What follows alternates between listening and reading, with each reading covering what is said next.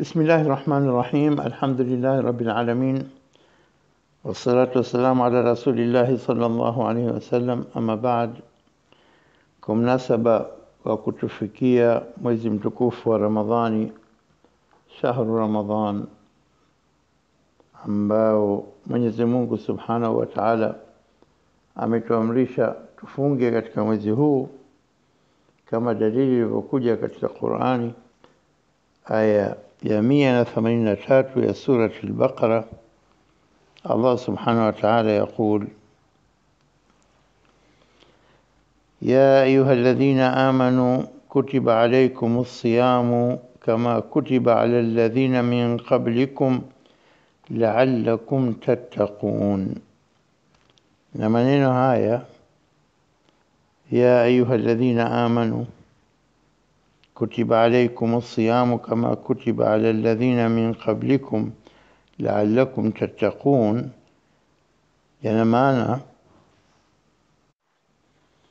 enyi mloamini, mmeandikiwa saumu kama walioandikiwa waliokuwa kabla yenu, ili mpate kucha Mungu.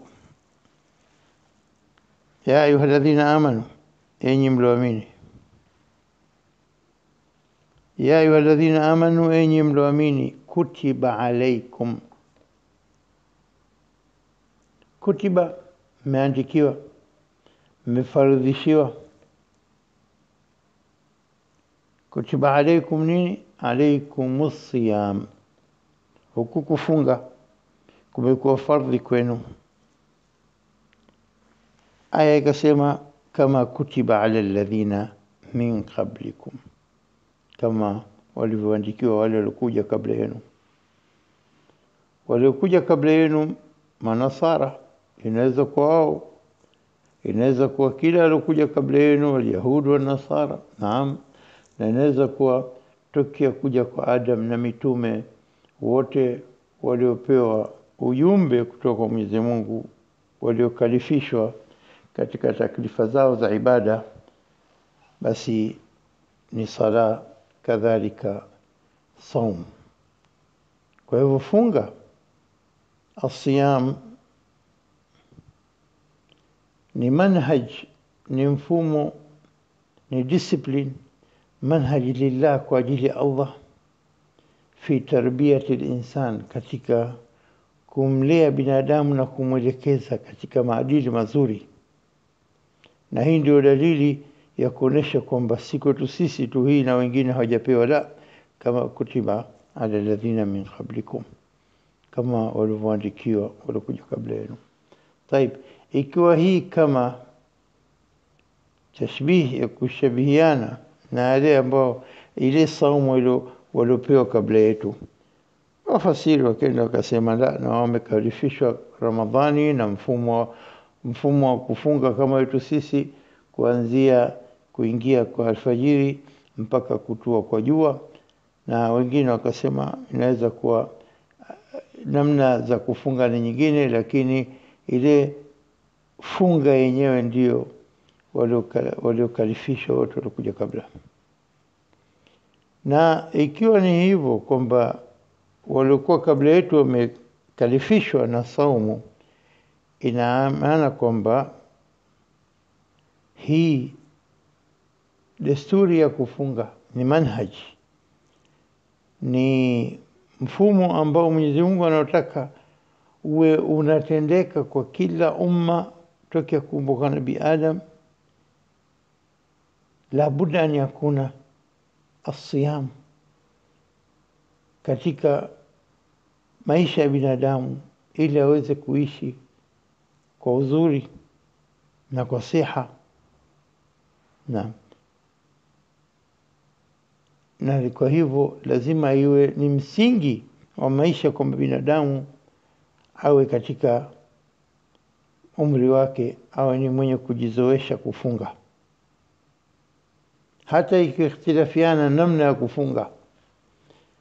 Na kwa hivyo utaona dalili hivi sasa katika sehemu nyingi za dunia. Huko Marekani wamegundua hivi karibuni kwamba katika muda binadamu anahitajia kufunga, kukaa bila chakula kwa masaa 16 mfano, ili kuweza kusafisha yaliokuwa katika tumbo lake na kuweza kutia nguvu katika mwili. Kwa hivyo kufunga huku ni nzuri kwa mwili. Hilo moja, upande wa kiwiliwili basi ni nzuri. Kwa sababu kutokufunga kunasababisha katika mwili kuwa ni katika alkaline state sana. Na kwa hivyo inaweza kuleta taathira baadaye mbaya. Moja katika taathira kubwa ni kitambi, ni kulea maradhi katika matumbo yetu. Lakini siyam, kufunga kwako kunasababisha kuweka acidic condition katika mwili wetu, katika digestive system yetu, na hii acid zinakuwa zinayayusha yale ambayo yaliokaa bure yakajenga maradhi katika mwili. Kwa hivyo hii acidic condition inapatikana katika digestive system kunasababisha kuondoa uchafu na kuyayusha mafats, mafuta yaliyojaa mwilini.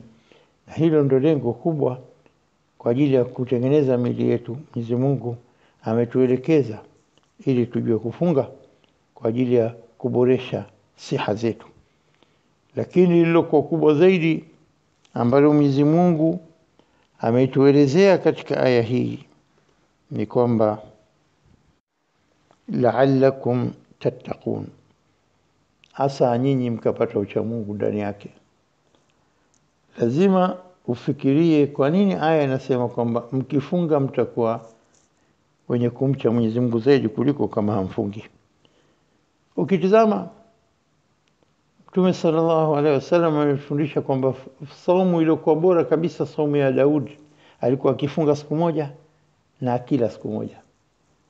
Akifunga akae na njaa, kuweza kutafakari wale wanaokaa na njaa wasopata chakula katika hali gani. Kwa hivyo anamshukuru Mwenyezi Mungu.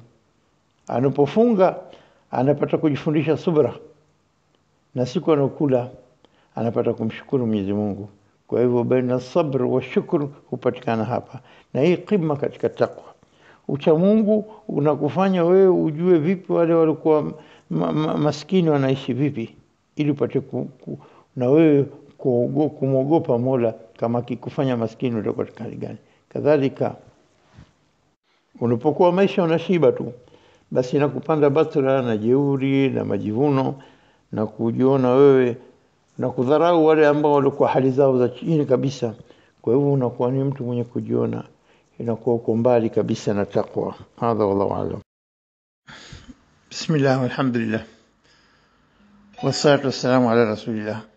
Tanbihi basi katika kuongeza kwamba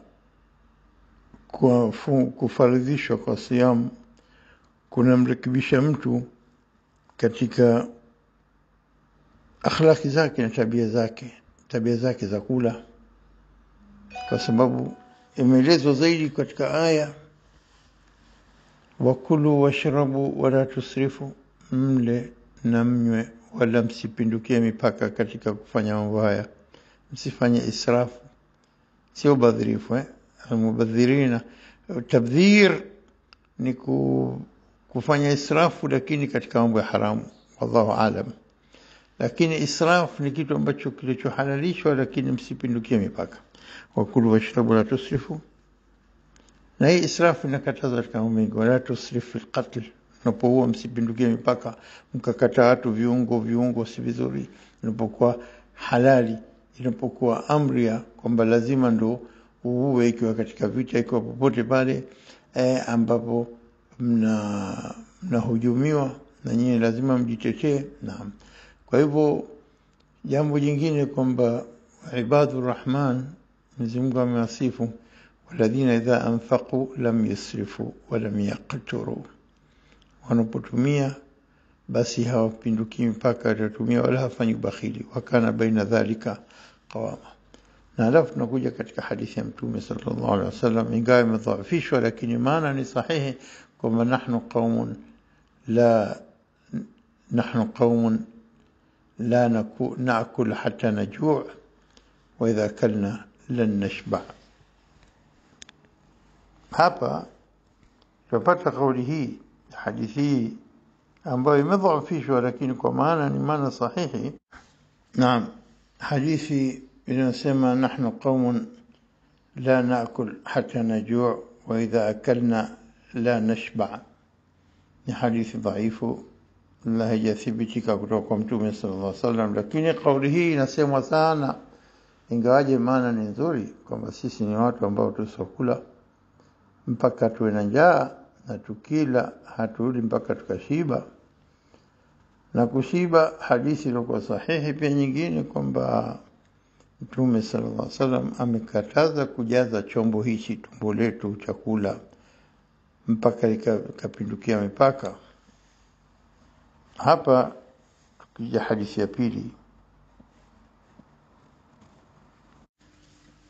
hadithi inasema ما ملأ آدمي أو ما ملأ ابن آدم رواية ابن هيبي وعاء شر من بطنه حسب ابن آدم أكلات، نقول له لقيمات، أكلات يقمن صلبه، فإن كان لا محالة فثلث لطعامه وثلث لشرابه وثلث لنفسه. katika Sunan Tirmidhi na wengineo wametaja hadithi, hajajaza binadamu chombo kitu kibaya zaidi, shari kuliko tumbo lake linavyojaza. Chukua ndoo, katia kinyesi, natia biriani katika tumbo lako. Kile ndoo cha kinyesi ukikiosha kwa sabuni na manukato mengine na ukatia na mchanga, chombo kinarudi kama mwanzo kisafi. Lakini leo tumbo upakia chakula kizuri kabisa, basi kitabakia ndani na kusababisha mashahamu katika kiwiliwili. Kwa hivyo hata kiwa kitu kizuri natia katika chombo hichi tumbo, basi lazima itabakisha kitu ambacho cha kuleta madhara baadaye ikiwa unakula kwa wingi. Kwa hivyo hajajaza, hapa ametumia mala, hajajaza binadamu chombo kibaya, kitu kibaya kama anapojaza tumbo lake. Anasema hasab ibn Adam, inamtosha binadamu akalat, vyakula vijitonge tu, au luqaimat yuqimna salba, kuweza kumsimamisha kwa mgongo wake. Fa in kana la mahala au kunna fa in kana labudda fa'ilu, ikiwa nini hana njia lazima afanye hivyo, basi thuluth li ta'am, 1/3 ta'am wa thuluth li sharabi, thuluth moja kinywaji, wa thuluth li nafasi, na abakishe thuluthu kwa ajili ya pumzi zake. Na kwa hivyo watu wanasema kule kushiba kwa mtu ikawa ni basi pale kuishi kwamba bado anataka chakula, basi ile ndio kushiba. Kwa sababu kushiba mpaka ukaishi kwamba umejaza, ukatia 90 katika 100 chakula na 7 katika 100 au 8 katika 100 maji au soda, halafu tena mabakisha ni 1%. Hii 1% uka kidogo unacheua, pumzi unashindwa kuvuta, na haya ndio magonjwa yenyewe. Hiyo tena kupindukia mipaka katika kula. Lakini hasa thuluthun li ta'ami, ukishakula kidogo tutonge ngapi na ukaishi bado unakitaka chakula, hili ile ndio kushiba kwenyewe, kama anavyosema Dr. Omar Abdul Kafi, na maneno mazuri kwa hakika. Kwa hivyo hii inasaidia pia, inachangia kufahamu kwamba kufunga na tukontrol sisi wengi ambao tusoweza kujizuia katika kula, inatukontrol au tupunguze. Lakini ndo kama anasema Enzi, wewe ukijua huu mimi na ujua huu, maana sisi astaghfirullah tunafanya kama kwamba yale anatufundisha Mwenyezi Mungu na kutuchunga na kutulea malezi ambayo mazuri kwa maslaha yetu, kiili chetu, tunakwenda kinyume. Tumezuiliwa tusile mchana, basi njoo usiku ifike kazi. Kila aina vyakula kulipiza zaidi kuliko vile tulivyojizuia kwa masaa 12 14 yaliyopita. Na hii ni hatari sana. Moja katika mambo adabu za kula ni kwamba tuchunge kula kwetu, tusipindukie mipaka hata tukaenda kinyume na Mwenyezi Mungu alivyokusudia katika funga hizi inshallah. Wallahu a'lam.